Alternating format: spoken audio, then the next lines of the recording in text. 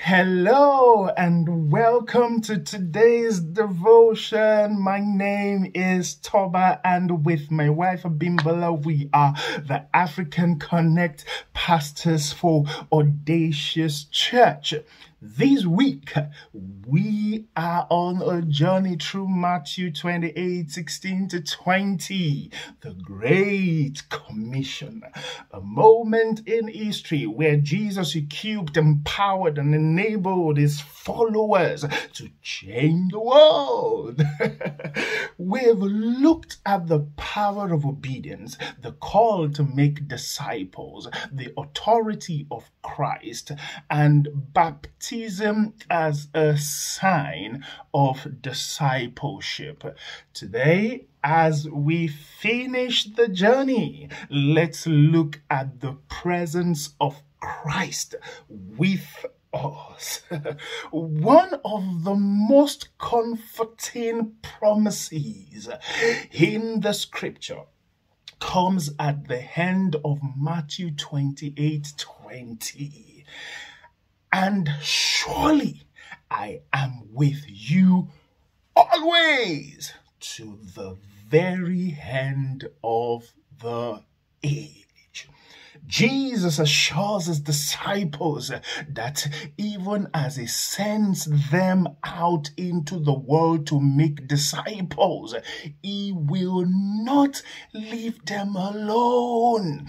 His presence is with them, guiding and sustaining them. The promise isn't just for the original disciples, it's for all who follow Christ. No matter where we go or what challenge we face, Jesus is with us. His presence brings peace in times of uncertainty, strength in times of weakness, and comfort in times of trial. As we seek to fulfill the Great Commission in our lives, we can take heart knowing that we are not doing this work by ourselves. Jesus is with us every step of the way, empowering us to share the gospel, make disciples, and live out our faith. The promise of Christ's presence always reminds us of his faithfulness. He is not a distant God, but a personal Savior who works with us through every season of life. Whether we are on the mountain top or we are in the valley, Jesus is there.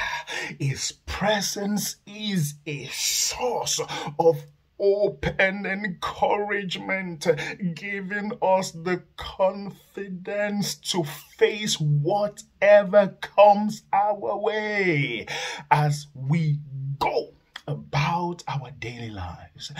Let's remain aware of his presence with us when we feel overwhelmed or inadequate. We can draw strength from the fact that we are never alone. Christ is always by our side, equipping us for the mission he has called us to. Hallelujah.